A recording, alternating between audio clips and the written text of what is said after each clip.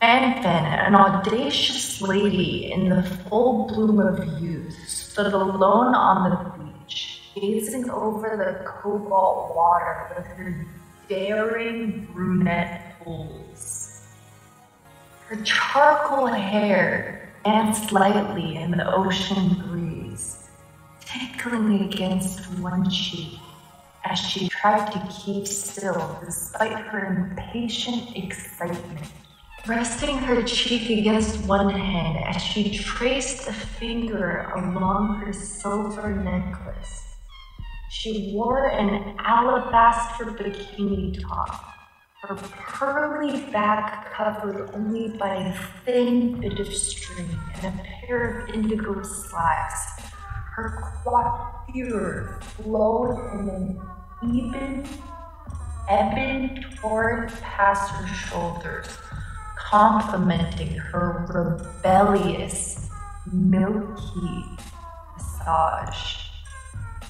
Her thoughts wandered to her days in Joey's company.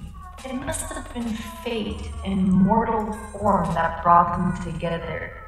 She knew from the moment she laid eyes on him that they were meant to be.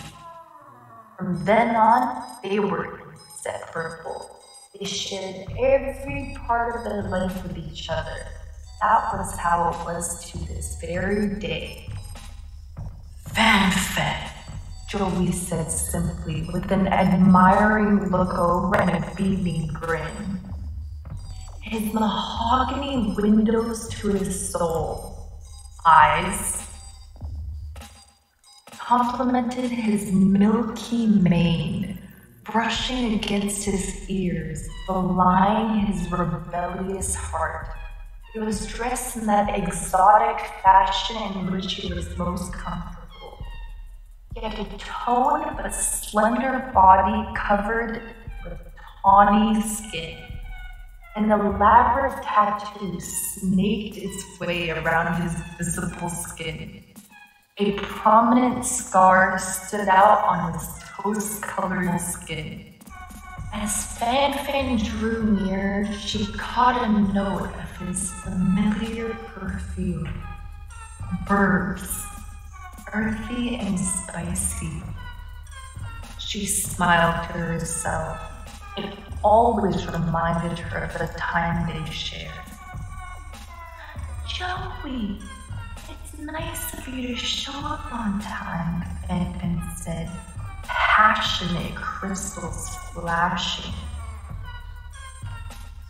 Last week was an accident, he protested. I'm just messing with you. She kissed his flushed face. With that, they began to walk along the beach. So, what's been up with you lately? Fanfan asked.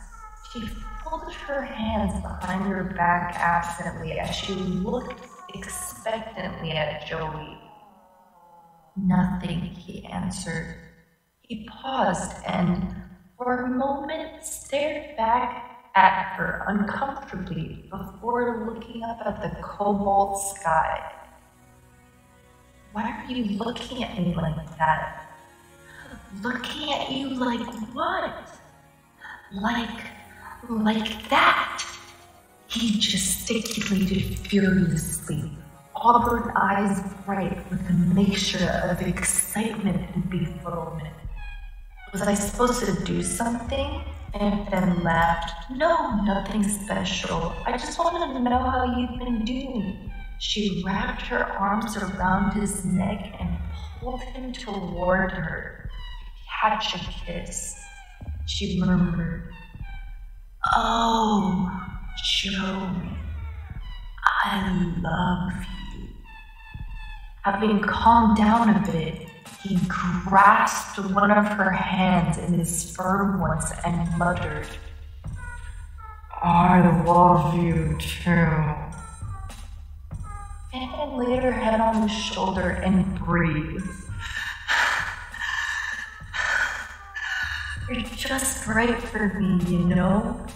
With you, I can really be myself. Fanfan, I feel feel the same way. I mean, sometimes I'm worried I'll forget your birthday. What kind of man doesn't worry about that, right? She looked at him with eyes narrowed in mock irritation. You do remember when my birthday is, don't you? Of course I do, he protested. I've kept it in mind all this time so I could prepare a surprise. Embarrassment swept across his face as he realized that he had blown surprise. Fanfan's lips curled in a little smile. A surprise? For me? That's really sweet of you. I can't wait. It's still a while before your birthday, though, Joey muttered. Shut up and kiss me. While they walked down the beach, they spotted a natural alcove in the cliff bordering the beach. Oh, is that? Fanfan began. Joey pressed a finger to her lips and said, yeah, shh, come on. The natural alcove was covered in creeping vines with leaves and tiny flowers. The sound of the ocean echoed all around them, and tiny crabs burrowed into the sand at their approach. It's beautiful, Joey. I know, he murmured as he closed the distance between them. So are you. Joey's lips were firm against hers, and so too were his hands.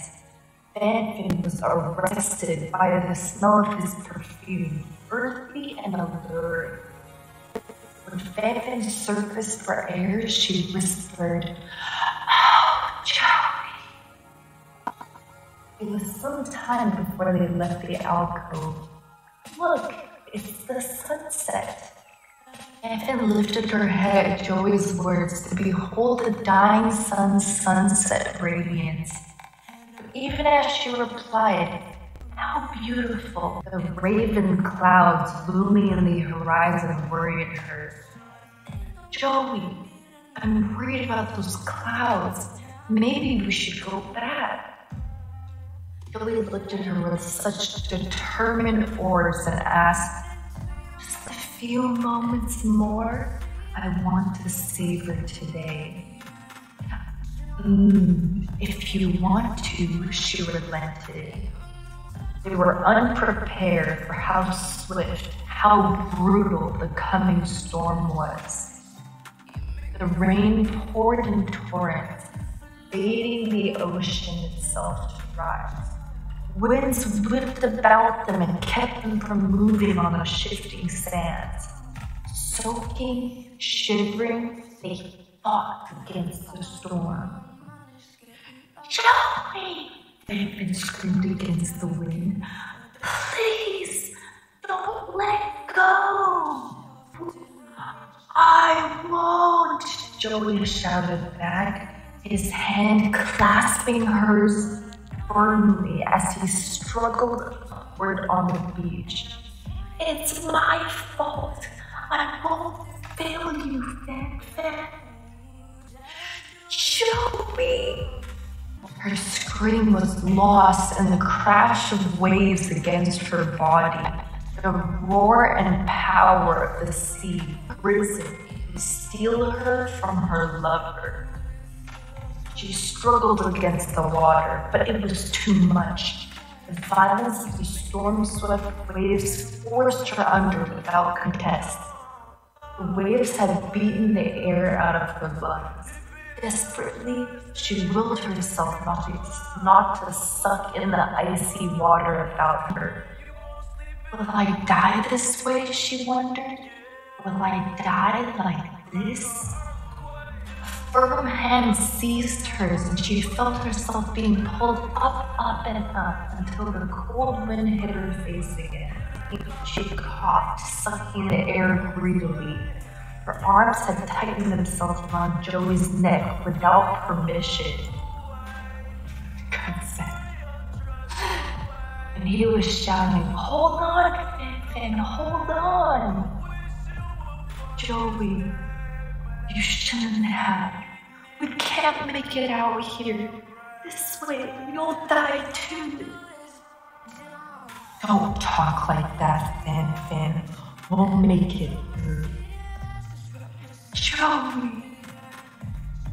Thunder crashed in the distance, and the waves pitched and brought a mouthful of salty water against their faces. She coughed and held on to him, thinking, "No, this isn't how it should end. This isn't how Joey should die." Something bumped against her leg. A shark? Fear coursed through her body, but before she could react, another wave pushed them under. Joey slumped against her, momentarily knocked senseless. With burning eyes, Fanfan saw a large silhouette with a slender body and a bottle-like nose. "A dolphin," she thought. "How lucky." Summoning forth all her will, she put Joey on the dolphin's back. It was the last thing she did before her world went black. I've never known anyone else quite like her. She was such a good and loyal to the last. Never forget her skill and talent. We couldn't have done it without her. Joey sat on a chair by the coffin, his hands around his knees, his crystals dry and his soul too numb to grieve. The funeral attendees nodded to him as they passed. He nodded simply back. It was for the last hour, but it seemed to Joey that it was only moments before the crowd disappeared. He picked himself off the chair and turned to look at the coffin for the first time since the funeral started.